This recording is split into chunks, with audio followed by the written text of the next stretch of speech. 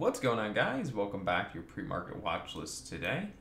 Let's get ready to rock and roll. So first kind of thing we're taking a peek at is SJ. This is a stock this morning that got news related to Bitcoin and the NFT market. So pretty much they're trying to double whammy the stock with as much good news as possible. So you have SJ stock has news alliance with Ship Interactive to launch new loyalty rewards system to explore Bitcoin and NFT rewards for its 250 million users, blah, blah, blah. Therefore, stock has gone up, pulled back, now back up. Long story short, the prices of 1412 and 1468 are long-term resistance, so this is your breakout point.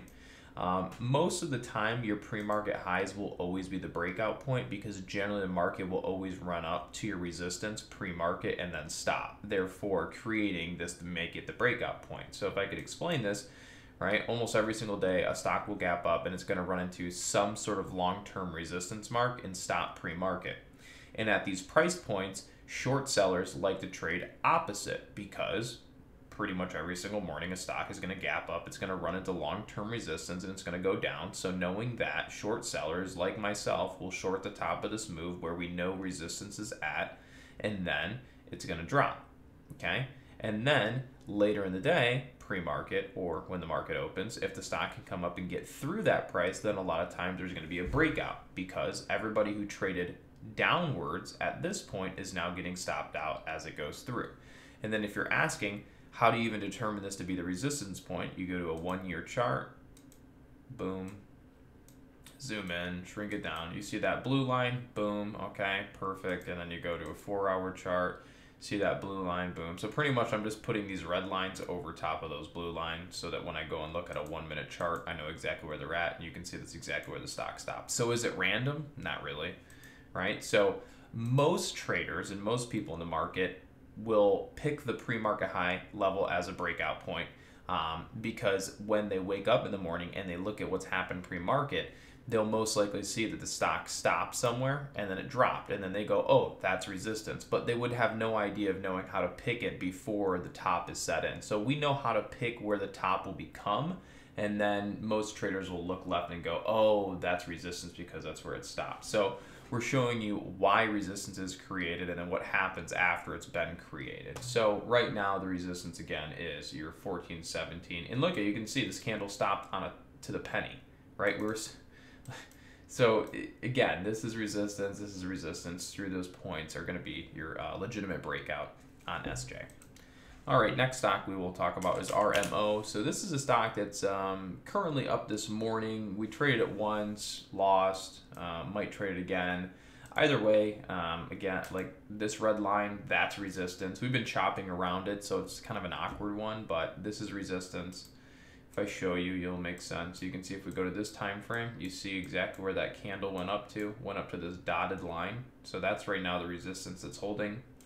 But the stock also has a gap fill up to $10.11. So we figured that there's a chance we might see today or over the course of the next couple days, this stock RMO come up and fill the gap to $10. If you look at the daily chart, the gap to $10 also includes the same sort of deviation level. So you can see if we zoom, you can see there's a dotted line in there.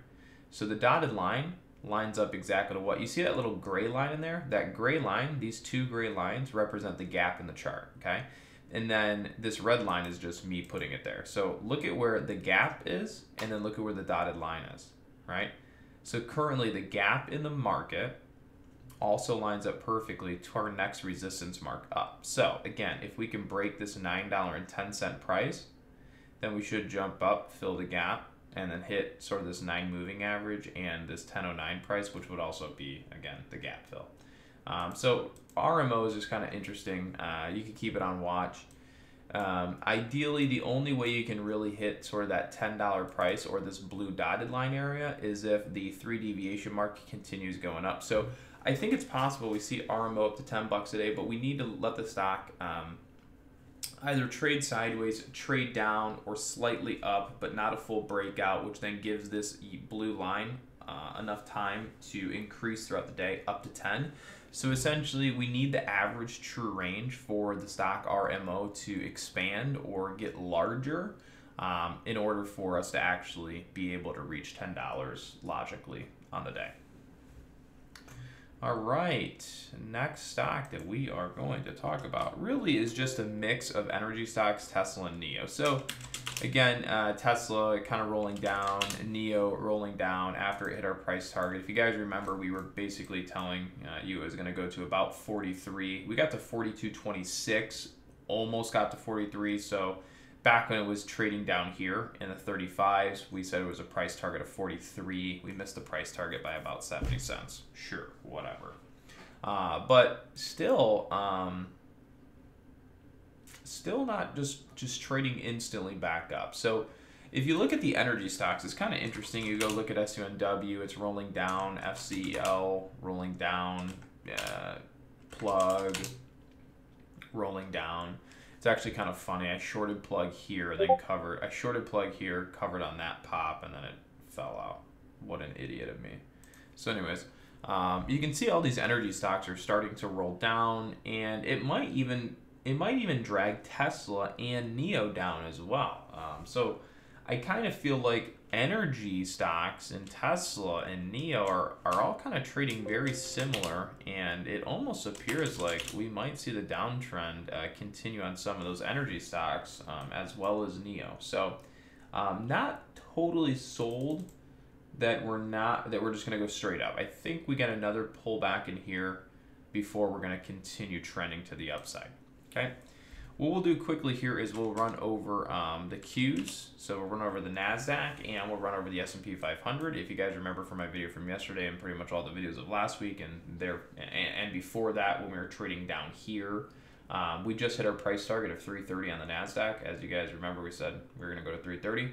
Now the price target's going to be all-time high. So we are going to go to all-time high. I'll just say we are because we probably are. So again, we hit the 330 price target on the NASDAQ. We will probably go all the way up to 339 on the NASDAQ and see an all-time high test. If you go look at the SPY, you will see that the SPY is over 400, over 401, 402. I said that the price targets were 401, 402. We got to 401, 402, and then we shot all the way up to 407. So market is continuing to crush it as well. I think we can see the market up to about 410. I would be a little hard pressed to see anything through 410 in this leg without a pullback. So right now, overall, markets are strong. I think our energy stocks are going to see some downside continuation, as well as a little bit on the downside for NIO and Tesla. The main stocks alongside of that are SJ, RMO, and then also the BTX stock. But BTX kind of gives me like a little unsettling feeling, like it's going to be a confusing stock and it's going to be a pain in the ass to trade, and I almost think we probably want to be bearish. So that being said, watch BTX, SJ, RMO, and then of course all the main big stocks throughout the day. Hope you guys learned something new. Hope that helps. With that being said, I'll see you guys on the next video. Take care.